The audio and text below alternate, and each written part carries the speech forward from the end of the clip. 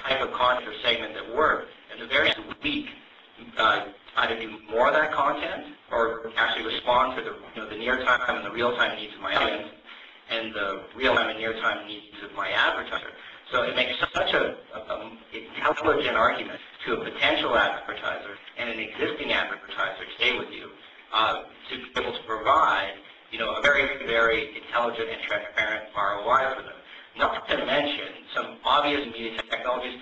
Today we're looking at overlay TV. There's a company that called Video that allows you to click through the pair of pants worn in a video so that you can go straight to that e-commerce engine and purchase that product. There's a bit of user education and challenges in changing user behavior around some of those ideas. At the same time, the ROI, it's a no-brainer. You're being direct. We're working on a project for the BlackBerry app where we have a video explaining how the app works, and then they download the app immediately. Now, of course, that was attractive to the client. The client so much so that instead of even arguing about the value of the creative, the client is willing to cut us into 10 points on the actual sale, which is a whole different type of business, and perhaps intelligent and getting longer-term greater reward.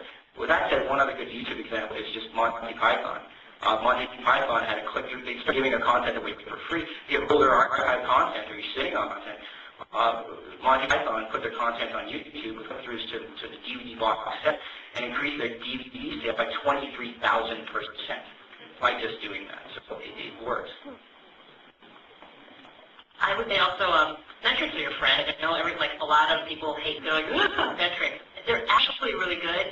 One of the things I know I found really frustrating about, I was a directing executive on a film, and just the whole process of doing the film and going through all this funding is you get some money, you go to production, you do pre-production, get some money, go to production, post-production, put it out there, and hope.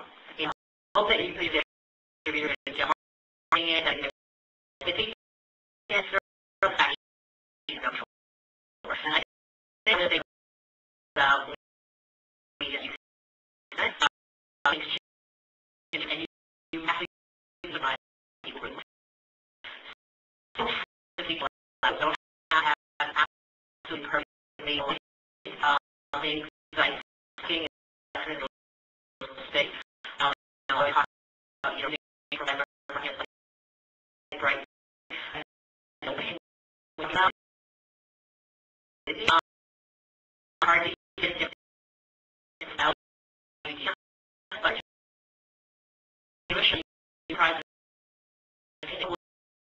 you